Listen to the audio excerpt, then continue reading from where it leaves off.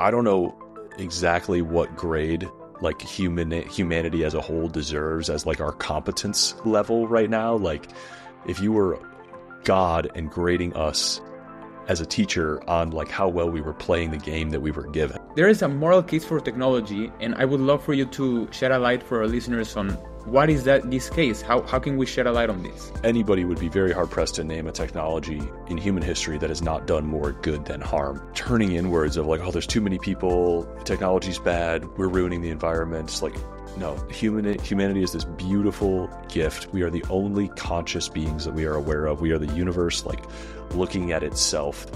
And is a sunrise beautiful, or is it beautiful because we're here to observe the beauty of the sunrise and consider it beautiful? I see a utopia where we are very much embracing how good it feels to be around each other, how good it feels to do physical manual work, but also how positive it is to create technology, to build robots, to generate nuclear electricity, nuclear power. I think those two things can coexist in the optimal sort of world that I see us getting to.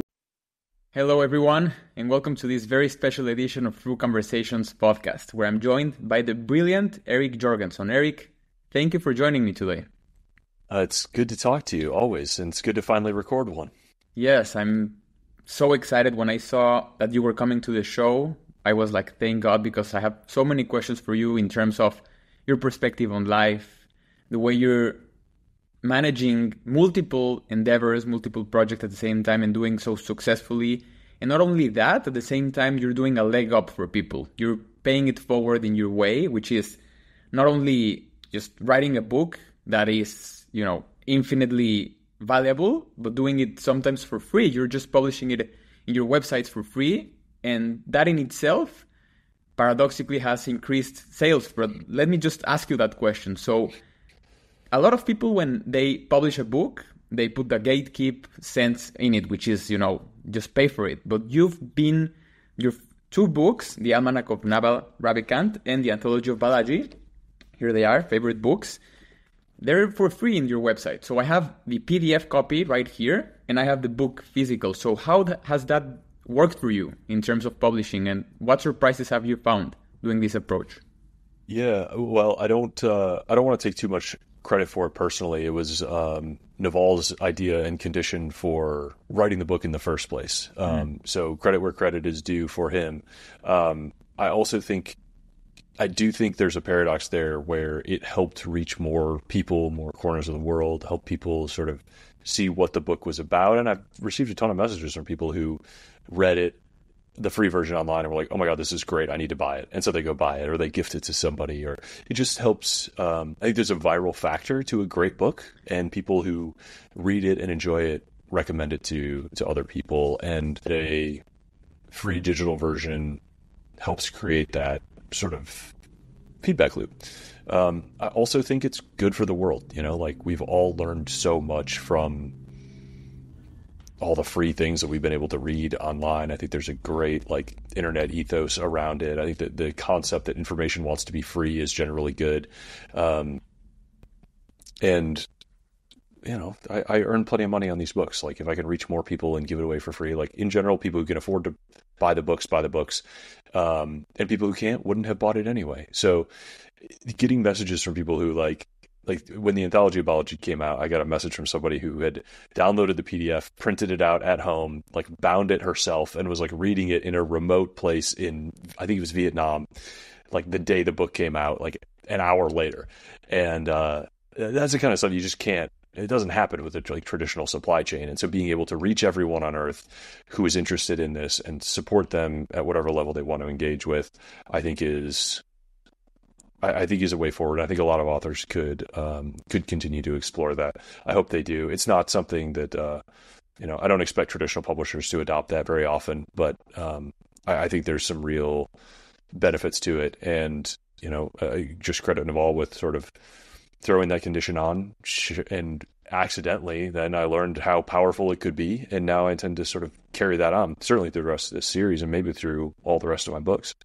The way I want to do my own book in itself is just try to gift it as much as I can to all the people in the world, because I know that, for example, you've discussed this in both of your books, and also the ideas that you've explored on X, everywhere that where you write, even in your newsletter, it seems as though we've created this premium into commoditizing everything, even creativity, right? So we're focused on creating that product, but we've lost the incentive, or the incentive has changed into just sharing your creativity. So by being obsessed into, selling it and making sales, we lost the touch of sharing the writing that's almost therapeutical. When I finished my book, I felt such a relief that something was just channeling through me, right? And it had to be written, and now everything is tailwind. Now everything should be shared. So what are your thoughts on this perspective? Yeah, I think the internet is an incredible tool for getting real-time feedback on your writing or your thoughts, and for attracting the people that are interested in what you are innately interested in and where your creativity goes. But I think it does take a tremendous strength of character or strength of will to stay driven by your curiosity and not just chase the numbers or go where the audience leads you. This is a concept, I think it's starting to be known as audience capture, where you can watch creators or writers or, YouTubers or whatever sort of descend into madness as they just chase whatever is working, and they get progressively more and more and more extreme. I think there was a story about a YouTuber who, I can't remember their name, but started out doing something really benign, something basic, tutorials about something, and found out that their eating videos did the best, and extreme eating videos. And then 5 years later, there's a photo of this guy before and after. He literally looks like Jabba the Hutt. He's 400 pounds, 500 pounds. He's on oxygen, morbidly obese, edge of death. And it's such a perfect example of audience capture of that's, if it's not food, it might not be so visible, but that is where you go if you just get more and more extreme ideologically to chase a more and more fringe or even a more and more mainstream set of ideas. So to me, working on a book is actually, it's such a big commitment that, and it takes place over such a long period of time, it's a little bit easier for me to be oh, I'm not spending 3 years of my life on that thing, even though it would probably work, because that's not what I'm interested in. If I think about what I want to bet 3 years of my life on, it's only to get immense personal satisfaction or personal growth out of doing that I would choose to do on my own. So that, I think, one is working on larger form factors, thinking in larger terms. And from that context, you can sort of use the quick feedback loop of the internet to sharpen your skills or your senses or your ideas in service of that bigger thing. But, let's not ever lose sight of the fact that you're doing it for yourself at the end of the day. And I don't think there's anything wrong when we do our best work, our most patient work, our most intense work, when it's comes from within, not from trying to please someone external. Yeah, and I guess that relates to everything across the world in itself, and it's becoming much more complicated, trying to work from within, internalize it, because even at least my age, mid-20s, Gen Z, we're being captured to over metricalize everything. Everything is metrics or likes, and everything is just evaluated through this input of social feedback through a magic screen, which is our phones, right? And this social feedback that we get. And so I have three paths that I can go from here. I think that the two relate to what you're saying, is that we're being captured, again, I think my generation more than others, with this dopamine addiction, where we can't really see long term. Even when I'm young, I can't envision. I've always told my best friends, I can't see myself when I'm 60. I don't know how am I gonna look when I'm old. I already feel old, so what the hell. So I feel that I would love to hear your perspective, because you mentioned long term. So for younger people, how do we start harvesting? You've written about Naval and Balaji, who really emphasize long term thinking, but how do we harvest at this age with all of these other external factors playing at hand, which are everything should be short-term, instant gratification, likes, putting metrics over everything, and just putting away the awe in life in itself, in the long journey? There's a little bit of like a secret of life involved in that, I think. That's a big question to answer, I suppose. I think there's a few answers to that. There's a few different ways it'll work for different people. One of the things that I remember learning that helped me get a different sort of mindset was understanding that being youthful and impatient, like impatience is the natural state of youth. And there's a reason for that. Like the reason that babies like instantly cry when they encounter something that they don't like, they have no perception that that's going to be temporary. And all the reactions are so extreme. And you see the same thing in teenagers. You see the same thing, like you think of yourself through every stage of that as the oldest you've ever been, as you pointed out, right? Like when you're 15, you're experiencing this problem for the first time. You feel like it'll always be that way. Like you can't imagine how it ever gets better. And at 25, you think of 15-year-olds as being like, oh my God, so like they're so emotional. They're so spiky. But like from a 35-year-old's perspective, a 25-year-old is the same way.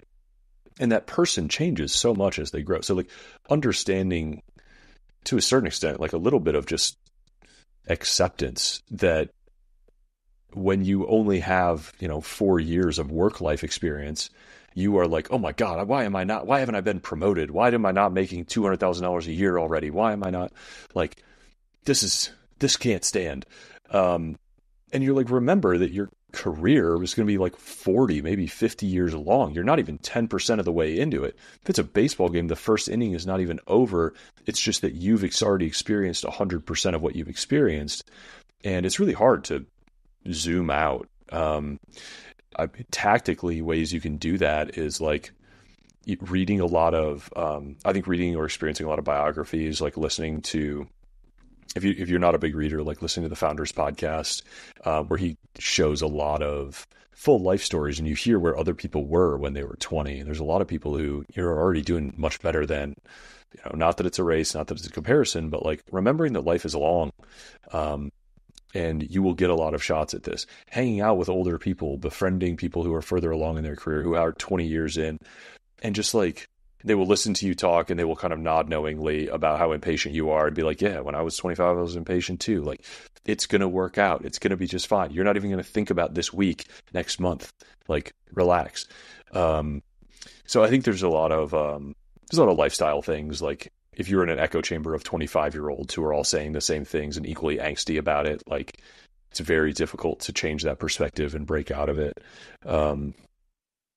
The ultimate thing here is like your inputs determine your outputs. So diversifying the types of your inputs and maybe getting some of that perspective will instill the wisdom of age in you at a younger age, and it'll make it easier for you to think through, do I want to have this person in my life in 10 years, in 30 years, in 50 years? Like, I've been thinking this way now in my career for, 10 plus years, 15 years. And it's given, I now know I have many relationships that I'm like, I'm going to be hanging out with this dude. Hopefully, like, we're still doing deals when we're 70 and we're just like old codgers, like calling each other, still trying to like make stuff work. If the world isn't just run by robots by then or whatever. So thinking in those terms and starting as early as you can and just getting away from short-termism, starting those long-term compounding like relationships and crafts and skills matters a lot. And finding the right things to be impatient about, I think the best line in all of Naval is maybe like impatience for action, patience for results. Yep. Like, I repeat that to myself constantly. Tattoo it on your eyelids. It is that advice is almost unconditionally correct. I'm going to be honest with you. Whenever I send you an email for you to come to the show, I was like impatient with actions, patient with results. He'll come through. And then all of a sudden I see the schedule and I was like, yes, we did it. But so it's partly your fault that I'm doing such a loving, Eric. Yes, you were impatient with action, and yeah, it worked. It worked.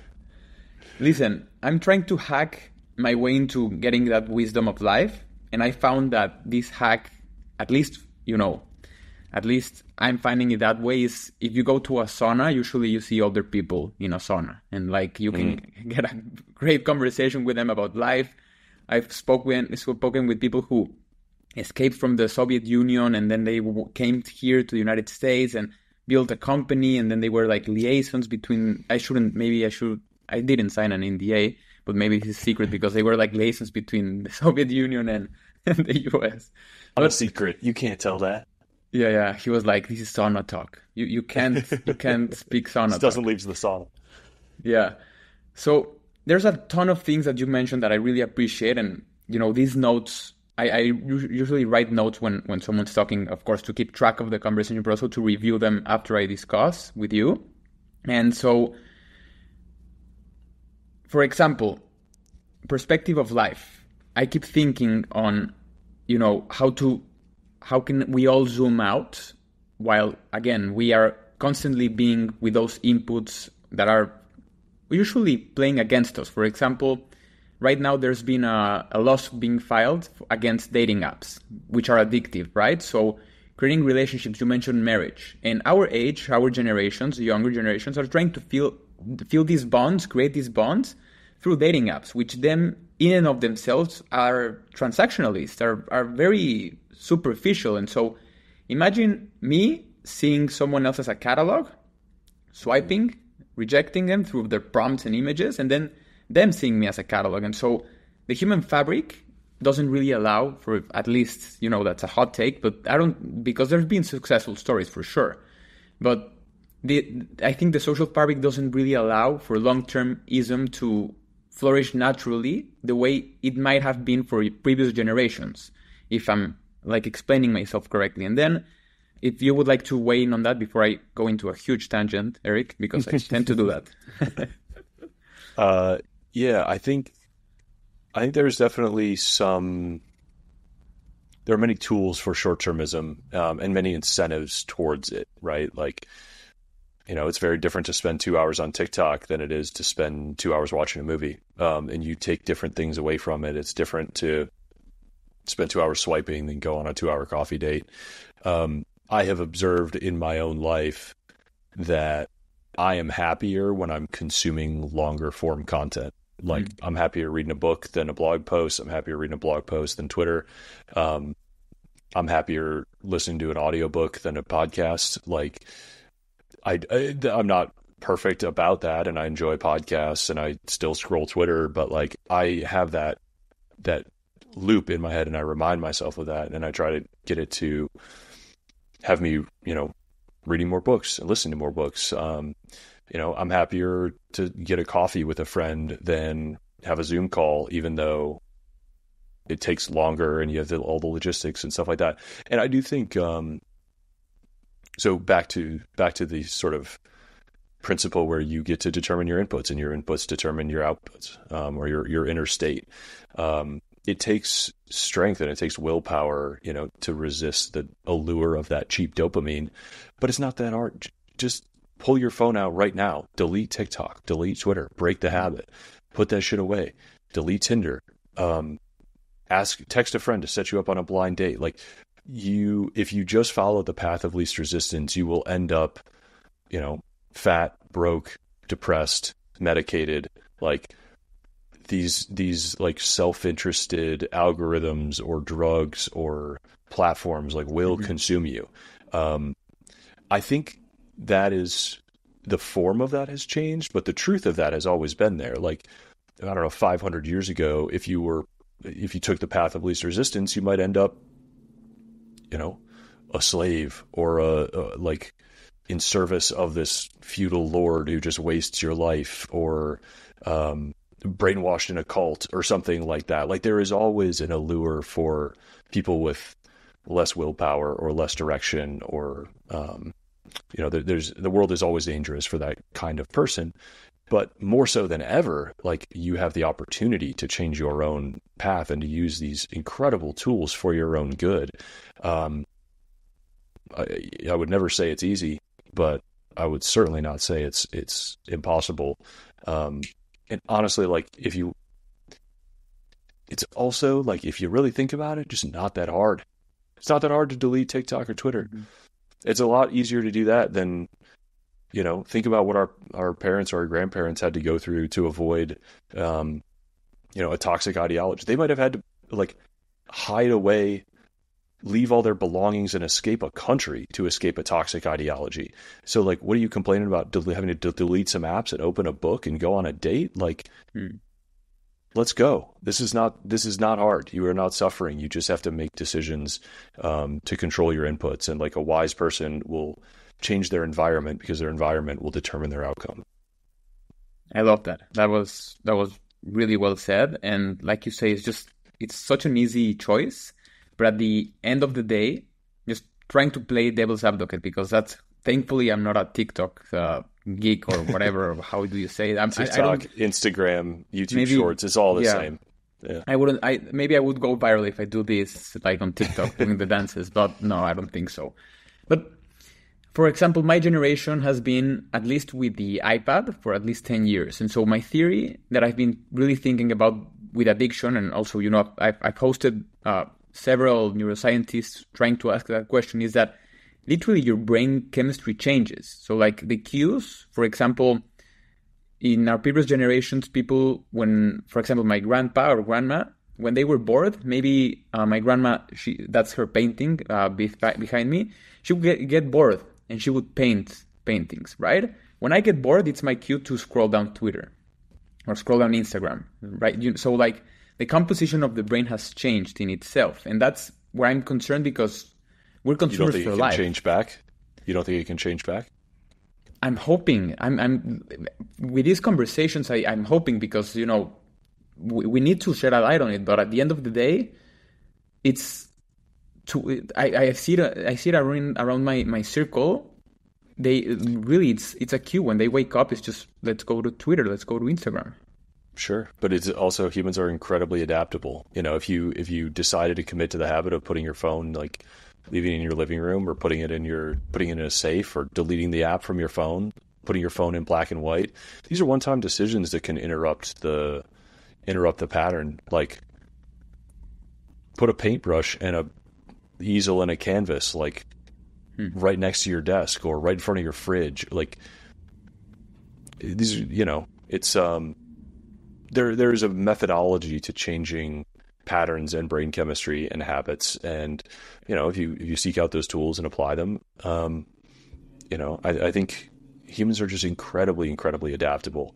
And the stories we tell ourselves are powerful. Like, if you tell yourself the story of, I've been raised on an iPad, I'll never, be able to get dopamine from anything that's not digital. Like, then why would you undertake those steps? But if you believe, you're adaptable, and that there's more, there are many forms of forms of happiness that are not, they're not responsive to the like hedonic treadmill. Like, they're as fulfilling every time.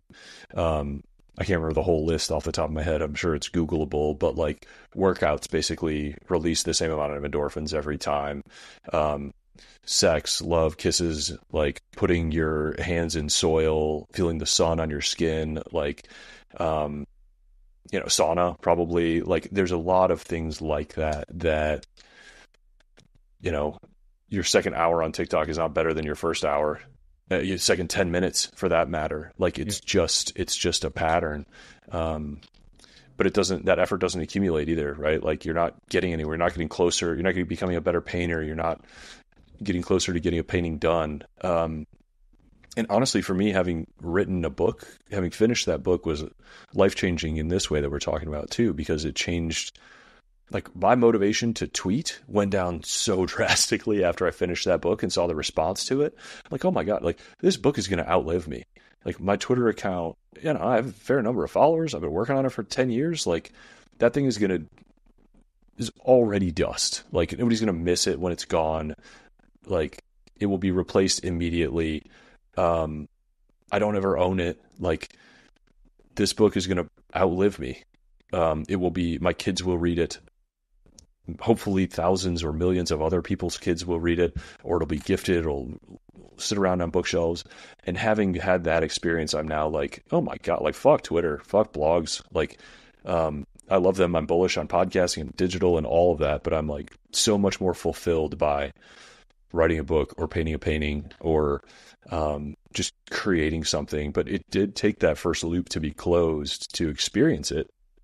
So I hope people, give something a try. Like, writing doesn't have to be your thing. Maybe it's drawing, maybe it's painting, maybe it's sculpting, maybe it's working on your house. It could be anything, but there's something about pouring yourself into a craft that does change your perspective a little bit and gives you one of those kind of non-diminishing sources of satisfaction that can really change how you choose to spend your time and your satisfaction about doing it.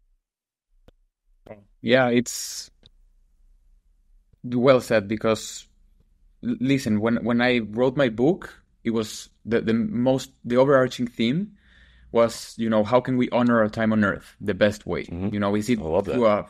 Is it through a 40-year career? Maybe it's not for everyone. Is it through building is it through building a great resume? Is it through boasting, virtue signaling on LinkedIn about all of the companies we've been through, especially McKinsey? I don't know. For some people, it might, Yeah. Some people. But for me, when I was thinking about, like you're saying, building things that will outlive us, but the basic pretense, the initial factor of it all is creativity. It's our creative outputs. It's unleashing that creative factor of our lives. And so the way I think about honoring our time on Earth is twofold. Is getting rid of these things that we're discussing, which are, short-termism, and they're taking away literally infinitely valuable time on your life.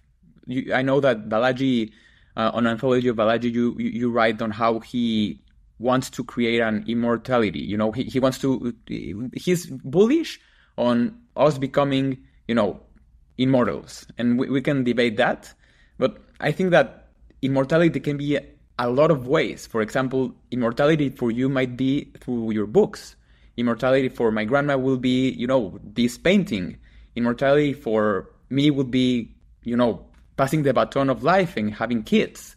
And so the key here is to understand that maybe these technologies, while they provide that satisfaction, quote unquote satisfaction, they're really, if you put it on perspective, like what you're saying, Eric, they're robbing you from your most precious asset, which is your time.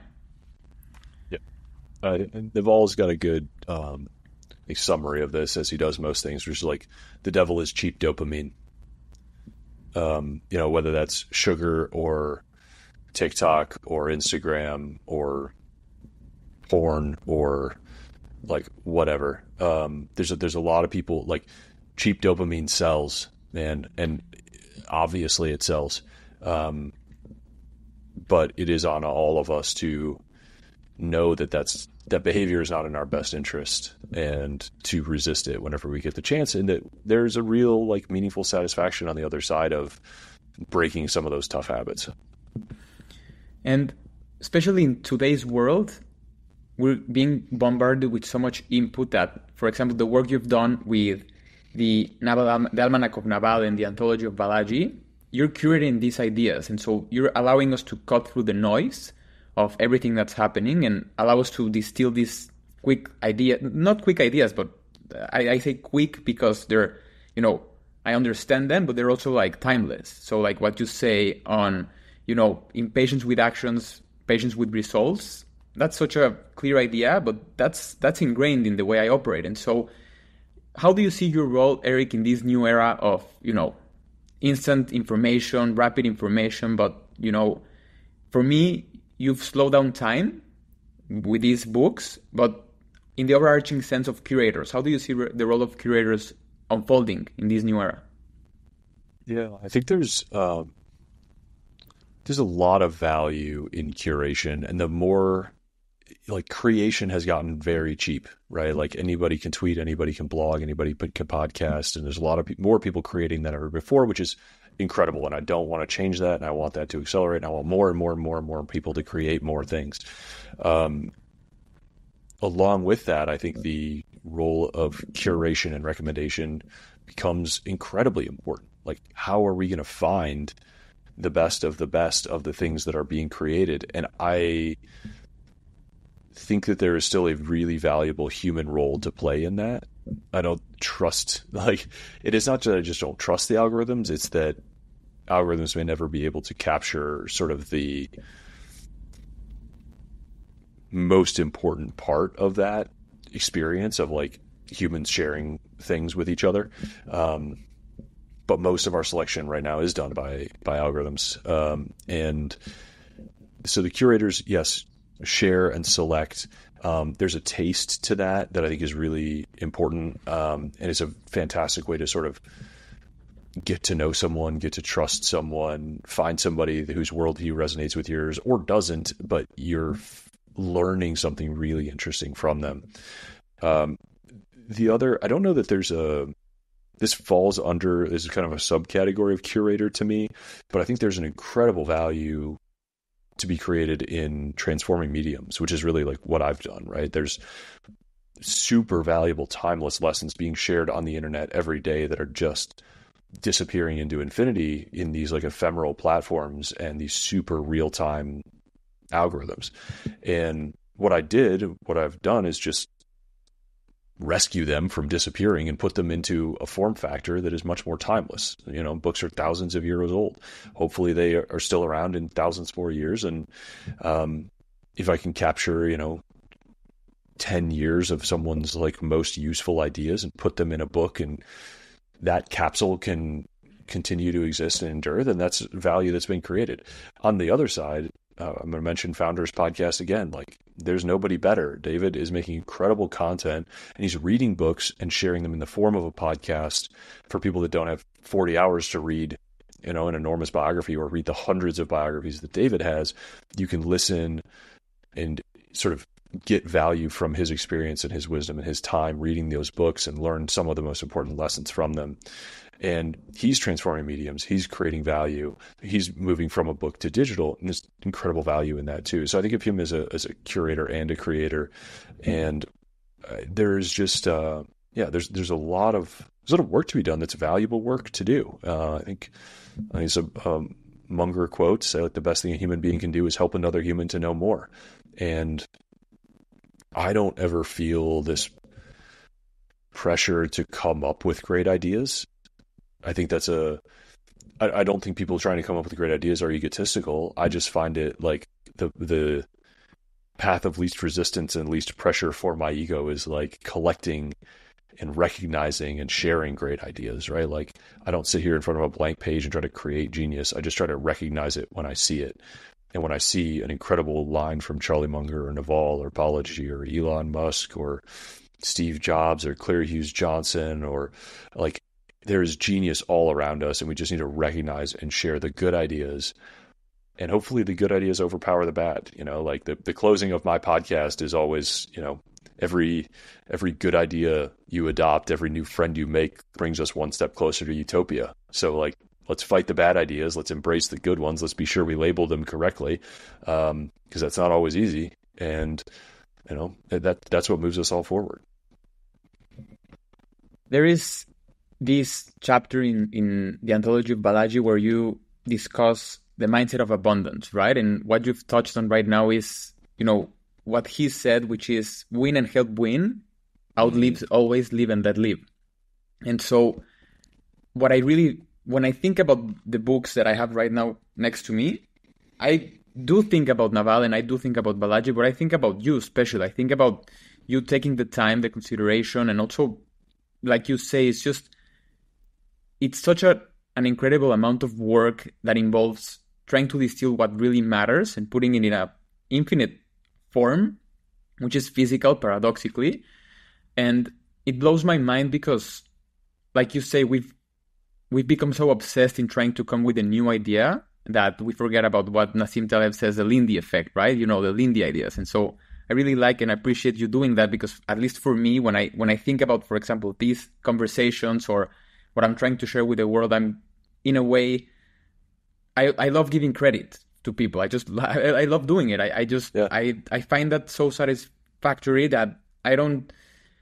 It's crazy to to think that we're still, because I know that you're an extremely optimistic individual that I really appreciate, because we kind of think of life of being the normal convention of life is that it's a zero-sum game. That if I win, you need to lose. But people like you are showing us, Balaji, Naval are showing us that a win-win, all of us win-win scenario is better for everyone, because, you know, the overarching theme of this conversation also, Eric, is we're trying to, you know, literally build infinite. And how do we build infinite when someone else loses? So how can you figure that out? How can we build progress long-term in life when someone else loses?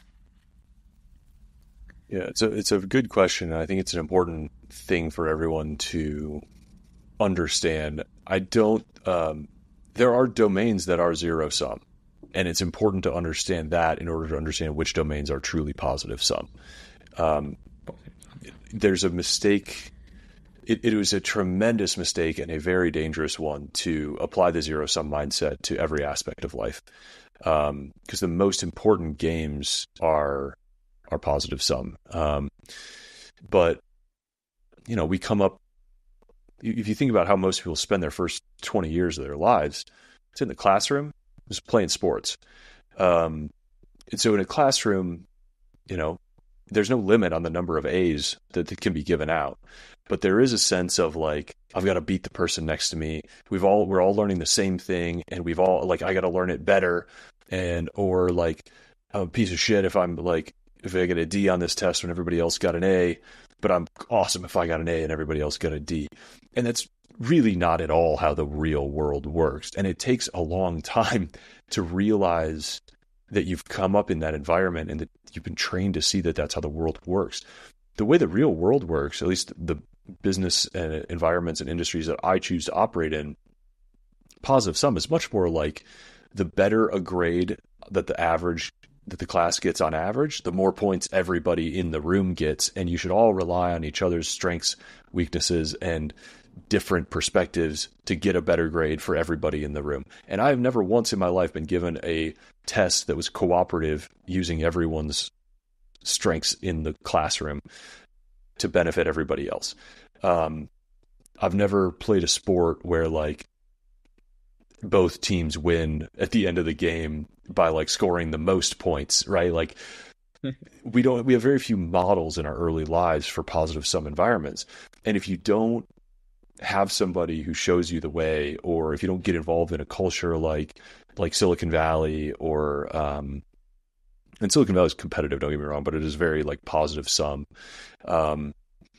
You know, early stage venture capital is quite positive sum. Wealth building, in business building and entrepreneurship is very generally positive sum. People are all playing their own games and trying to help each other win.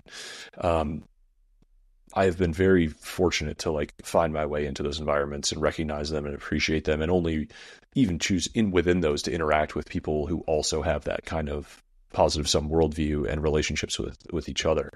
You know, if you go to a industry like real estate offices, like some real estate offices are very zero sum. There's a fixed amount of houses. People are really like have their elbows out. They keep deals from each other, or there's only so much business to go around, and they kind of like elbows out to their peers and push each other around. Wall Street is kind of like that, you know, like the call center pits, people competing for customers and stabbing each other in the back to get like promotions or like political environments. You want to get out of those as quickly as you can once you recognize them, because the longer you stay in those environments, the more your worldview of everything will become zero sum, the more you will see the whole world like that. And if you see the world like that, you're likely to excuse yourself from some morals about screwing people over to get ahead, because you tell yourself that's the only way to do it.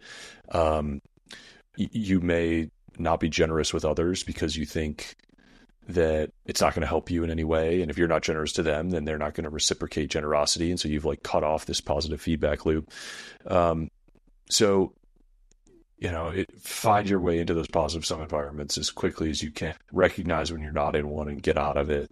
Try to create one amongst your like default to generosity. The game theory of like give first, give second, give third. Like humans do reciprocate kind deeds almost always. They also reciprocate, offenses. So if you go around pissing people off, you're going to have a lot of enemies. And if you go around giving things of value to people, you're going to have a lot of friends. And the people with a lot of friends always, always, always do better than the people with a lot of enemies. And I think if you just watch dramatic TV shows, you may not think that's how the world works, but that's how the world works. My first encounter with a zero-sum game was in the corporate world, where I saw that, all of a sudden I changed to someone who was all of a sudden playing a game that I've never really signed up for, which was I have to get that promotion. I have to really please my boss, and that means that my coworker is a rival. And then all of a sudden I just, switched. I had this quarter-life crisis and I said, no, this is not how I honor my time on Earth. Then the book came about. But Eric, again, like the overarching theme of the conversation is, and how you write on the anthology of Balaji is, we're trying to grow to infinity. Humanity is trying to grow to infinity. And so here the question is, what I think the saying was, what you don't measure doesn't get progress. Or what, there's just this saying, that says, I don't know if you probably know it, that says, if you don't measure something, it won't progress, or something like that. Yeah. I think it's what gets measured gets managed is like a common one. That's the one. That's the one I was thinking about. Yeah. So the question here is, because I also know that you write on it on the anthology of Balaji, is, how should we measure progress when we're trying to build infinite? Is it progress in terms of, GDP? Is it progress? Would it mean in a, optimistic society? Would it be, happiness should be the way we should measure progress? I know that Balaji says life expectancy, but in your perspective, in the way forward, trying to build this massive idea, which is infinite, how should we measure progress?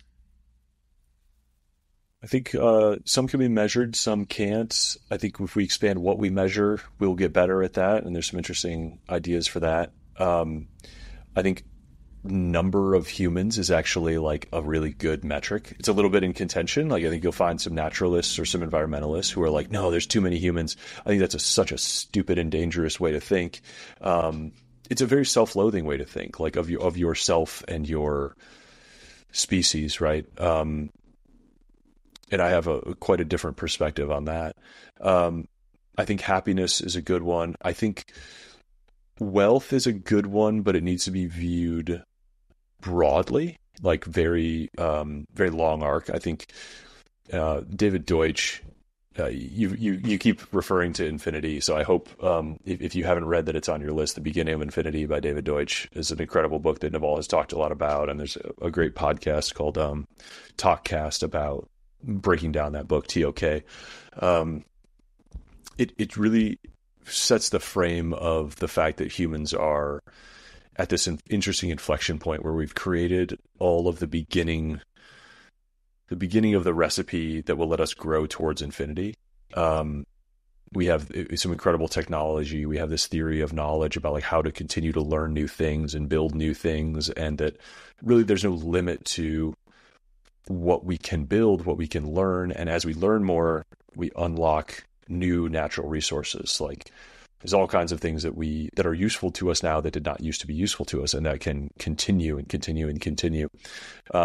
So we can have humans, all over the solar system, all over the galaxy. Like we can expand consciousness, we can build new things, we can live, in space, underwater. There's all kinds of cool stuff that can happen.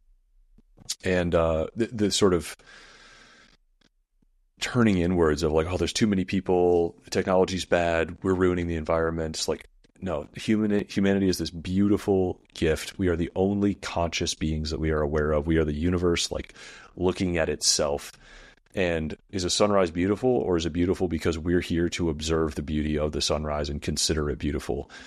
And if from that perspective, like, the more time you spend in nature, the more you appreciate, like, nature can be brutal and raw. And if humans disappeared tomorrow, a lot of things would still be just out there killing each other. And this sort of bizarre modern environmentalism that's like, no, we must like protect every natural space for its own sake, for nature to continue killing each other without our involvement is just like kind of bizarre. And believing that there should be less humanity and less consciousness, and that we should stop technological progress that's creating abundance and alleviating human suffering,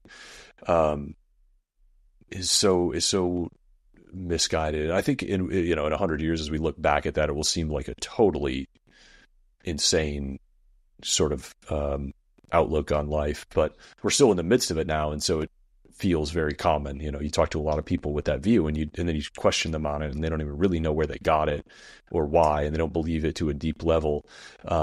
It's just been like instilled in us through the air, through the water that we've grown up in. But it leads to all kinds of bizarre thinking that doesn't orient us towards this growth, towards infinity, which is so like the destination infinity doesn't necessarily matter. It's the steps along the way. It's the sense that every time we invest in a better technology, or we create a better way to do things, or we create a way to do more with less, that now more people can exist. Now more people can be safer, or be more well-fed, or be more well-watered. Like, we've actually decreased energy consumption. We should be drastically increasing it. Energy consumption is not bad. Just the fact that we are consuming energy in ways that harm the environment, that's bad. But we can invent ways to create energy harm the environment, like nuclear energy, solar. We just have gone in our own way ideologically from deploying that to its maximum usefulness. And we need to, if we were oriented towards infinity, we'd be appropriately oriented towards abundance in the short term, which is maximizes human flourishing, maximizes human well-being, maximizes happiness, maximizes generosity to our fellow humans. If you are saying like, no, we can't have that incremental progress, okay, who are you going to take it away from? Like, who are you saying needs to stay in poverty? Or, being anti-energy or anti-progress is being pro-poverty. And it's coming from a place of privilege of being like, oh, I'm the one who escaped. I'm already fine. I have enough, so no one else should have any more. That's psychotic. But people who are psychotic don't tend to see it that way. And they're trying to alleviate the poverty in other ways, instead of realizing that, just investing in new technology and developing these things and deploying them and being like pursuing infinity creates abundance in the short term. Wow. I've probably answered way too many questions there, but you pulled us through. No, that was wonderful. That was really, really amazing. I really appreciate it, because there's just so much there that I can pull off of. And there's this saying that I keep thinking about. You mentioned people who are possessed, and I keep thinking that people don't possess ideologies. Ideologies possess people. They're not aware that they're being handled by, they're being persuaded by something they don't really control. They don't have an idea about it. And I think that through conversations, I'm going to plug the name of my podcast, we can take away that ideology. At least even me, for example, before reading the Anthology of Balaji, getting deeper into nuclear, I was kind of possessed by the idea that nuclear is dangerous. I should be against it. And then every time I remember on dinners, every time the nuclear conversation came, I was the first one saying, no, Fukushima. And then, Fukushima. And then end of conversation. No one will discuss Fukushima. But like you say, it's just having that open mind. I don't know how it happened, but it was just these nudges of possibility of there's another perspective that we can discuss. And the perspective, you want to say something? Go ahead. Well, I've got a few interviews with nuclear experts on my podcast that were instrumental in sort of bringing me along, changing my mind, that I've sent to a number of people in our parents' generation who have changed their mind on that and been like, oh yeah, that maybe there is something to that. The technology's developed a lot, and Fukushima in particular was not a nuclear disaster. It was a natural disaster. And maybe undetermined if 0 or 1 people actually died from nuclear radiation in that disaster. But like, we have this mental image of it being like, oh my God, it was a catastrophe. Millions of people have died from our carbon-based like energy system that we use constantly. Like, nuclear is by far the safest thing that we have. So anyway, I've got my whole trail of thought there is like exists on my podcast. But yeah, don't be afraid to be that person at the dinner party and going like, well, actually, there's something to be said. Like, nuclear has come a long way. There's a lot of new changes. There's new developments. There's like, the waste has never harmed anybody. Like, there are many fewer disasters than people think. It's still the safest form of energy generation. It's the only one that, with the hope of like pushing us even further into these. So yeah, don't shy away from those conversations. And I think being brave enough to question some of those ideas that we just naturally came up with is very important.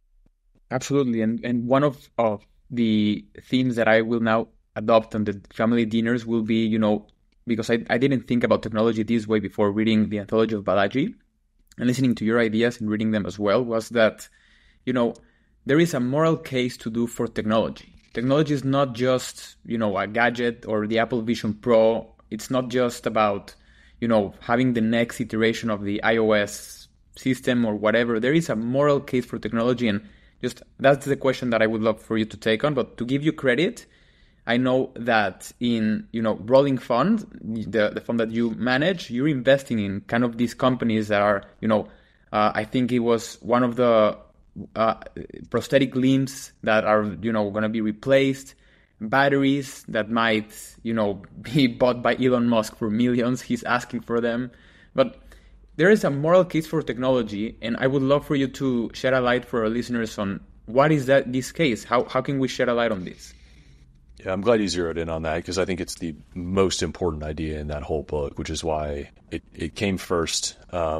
And I hope if people take one thing away from it, it's that, right? Like, we have this perception that there's like a technology industry and it's mostly made of software and, it's iPhones and, apps. Technology is the like frontier of what is possible with currently existing human technology. And we should be all deeply interested in pushing that frontier. And historically, technology has been, railroads, electrification, air conditioning, telephones, ships, cars, like horses, domesticating horses even. Like, there are, every time we have made a big step in technology, we have gotten, safer, more comfortable, more abundant lives that allow us to be, spend less time in zero sum hunting, gathering, like making war on each other, and more cooperative, more positive, more peaceful, more abundance, more like, and then more resources to then invest in moving those frontiers of technology again.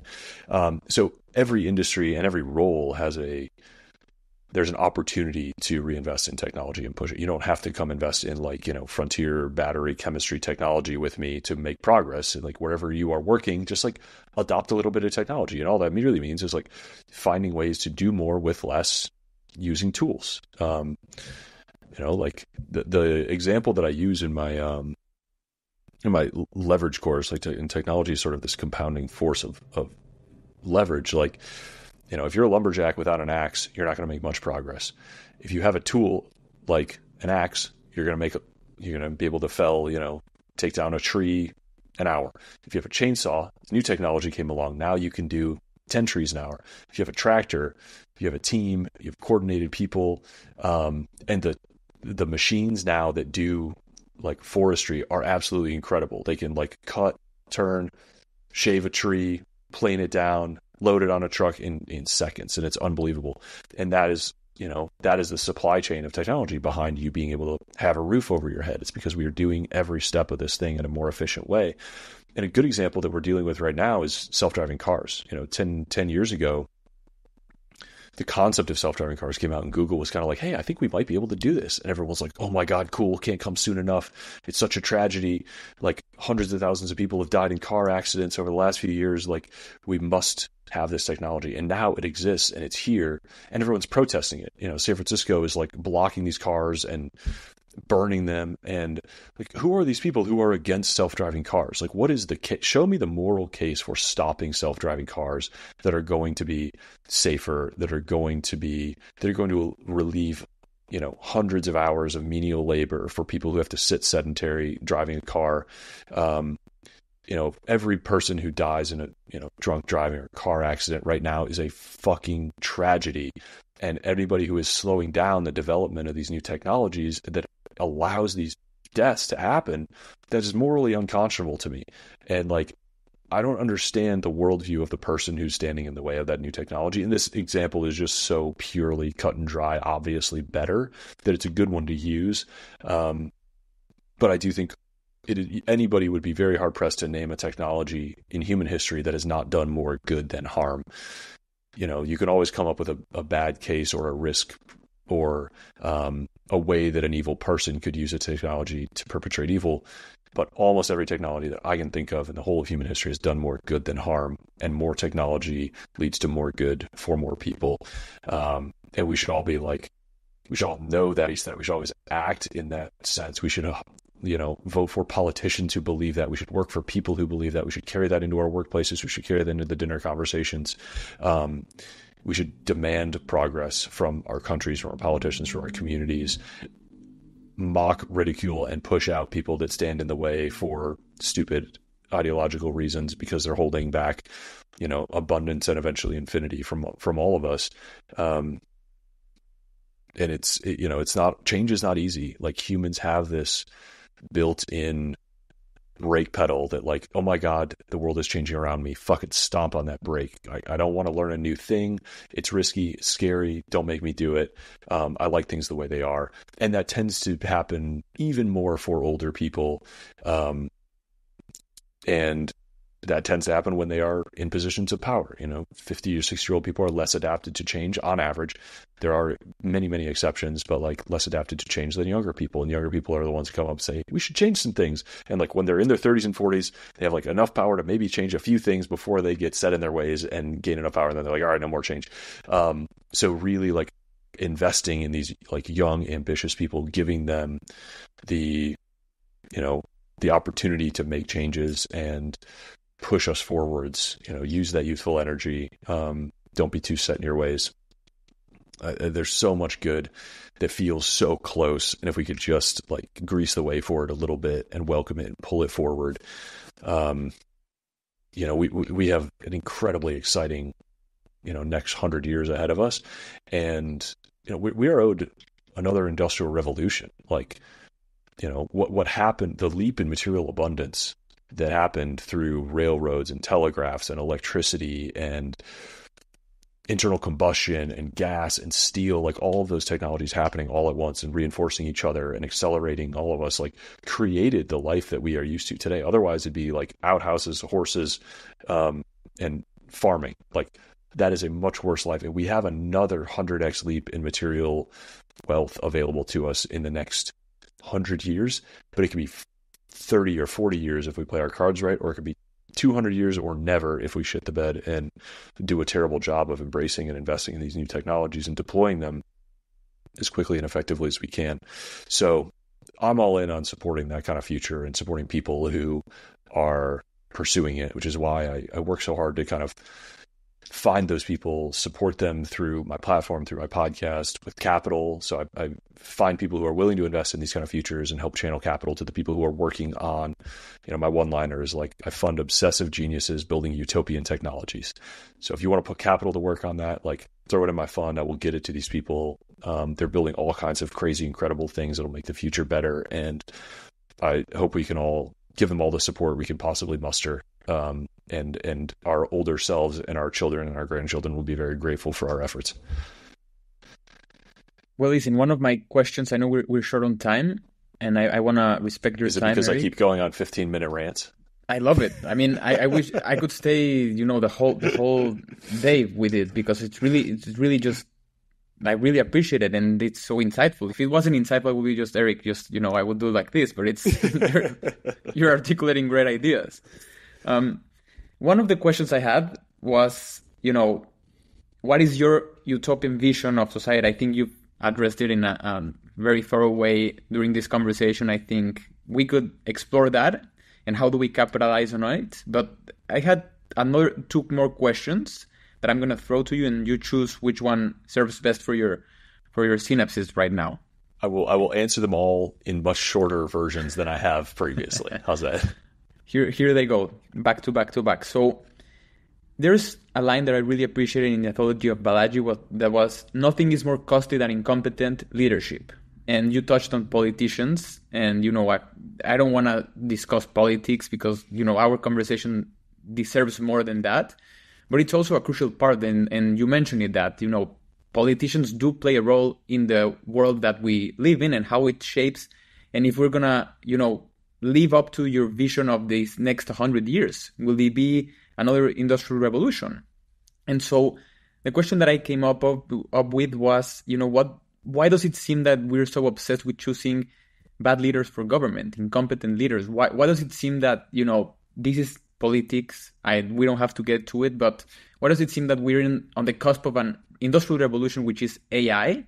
We have two presidential candidates that are almost in their 80 years. How will they manage these ideas? And how will it's even hard for me at right now. So yeah, I have no unique insight or answers on that. That's not my domain. I do think our current selection system in the U.S. is not serving us particularly well, but it has produced great leaders in the past. So hopefully we'll see some changes there in the future.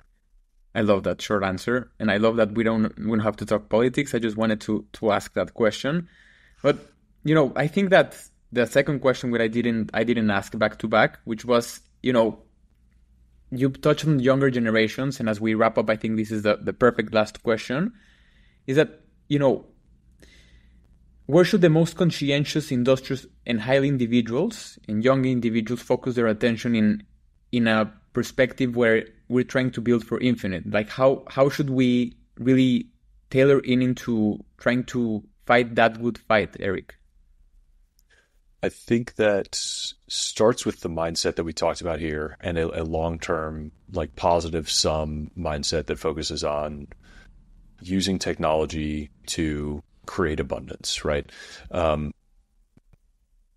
not going to say there's any specific industries or anything like that, because I love when people, I think the best thing is for everyone to kind of follow their heart and their interests and their unique upbringing, lean into the skills that you have and the interests that you have, and whatever domain you go into, just go into it with that positive sum mindset, with a really big vision, and knowing that, searching for ways to apply technology to better that domain. I don't care what you work on. I don't care what skills you bring to the table. But if you value those things and you push for, grand progress, a much higher pace, doing things better, like, I don't know exactly what grade like humanity as a whole deserves as like our competence level right now. Like, if you were God and grading us as a teacher on like how well we were playing the game that we were given, it's definitely not 100%. I don't know that it's over 50. If you Naval has a great thought experiment about this, actually, which is like, imagine a perfectly educated population. Imagine 8 billion people who all have, a mechanical engineering like master's degree, and they were software engineers, and they were tinkerers, and they like understood physics, and they were well read in philosophy, and understood, alignment and long-term orientation, and were perfectly cooperative, like trusted each other seamlessly. Like, imagine what that population could achieve. It is unbelievable how far from optimal we are from the perspective of that sort of just mental exercise. So from that perspective, there's so many ways to move us closer to that on a daily basis of just like doing the work, on your desk or in your company or at your school or in your community well, having a high standard for things done well and competently, showing others how well things can be done, bringing them along, sharing what you know, sharing it generously. Like, I think all of that is amazing. And this sort of leads to the answer to your other question, which is my actual like vision for that utopia. I think it is. I think it comes from that higher bar, and I think it's a mix of really deeply appreciating the technology, which we've been talking about for 20 minutes, but also really deeply appreciating our roots as like biological beings, and participating in this ecosystem, right? Which gets back a little bit to what we were talking about in the beginning about, these sources of dopamine that are resistant to the hedonic treadmill, that are equally as fulfilling every time, that respects our environment instead of pits us at odds against it. Like, I see a utopia where we are like very much embracing, how good it feels to be around each other, how good it feels to do physical manual work, not 12 hours a day, but 2 hours a day, how good it feels to have your hands in the dirt, to grow a garden, how good it feels to be in the sun or swim in the ocean, but also how positive it is to create technology, to build robots, to generate nuclear electricity, nuclear power.